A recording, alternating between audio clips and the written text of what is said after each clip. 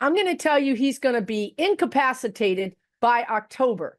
Now, when I mean incapacitated, I mean cuckoo, dead, pushing up daisies in the glass coffin at Mall of the America, whatever that is. I'm not sure. We'll see what his kids do.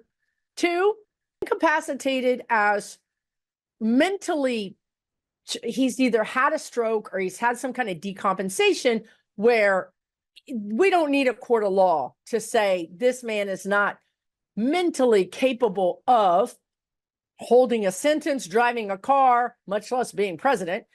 We are not even going to need that. It's going to be very evident. You're going to have a very somber person on TV saying it's been reported that, previous president, I hate to even say those words, Trump has had a stroke. He did survive, but he is in a limited brain function.